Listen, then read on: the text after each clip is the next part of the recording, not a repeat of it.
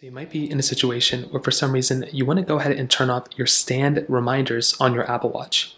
Now, doing this is actually very basic and it really doesn't take too much time at all. So the very first thing you're going to want to do is you want to go and make your way over to your settings application of your particular Apple Watch. So make your way over to settings, which is right here, and go and tap on that settings panel. Now when you do that, you'll come to this page. What you want to basically do is scroll all the way down until you see a little option that says activity. Now, under activity, there's going to be a lot of other options that basically show up, but what we want to do and what we want to keep our eyes out for is these stand reminders option that comes up right here. So what you want to do, and it'll tell you right here, receive a reminder basically to stand every single hour, and if you don't, it's going to just basically keep reminding you.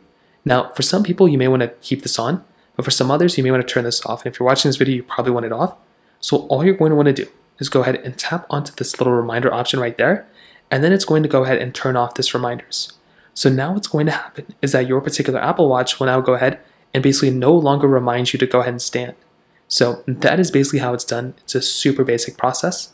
If you have any other thoughts or questions, let me know in the comment section below. Hit the like button, that would mean so much, but definitely hit that subscribe button.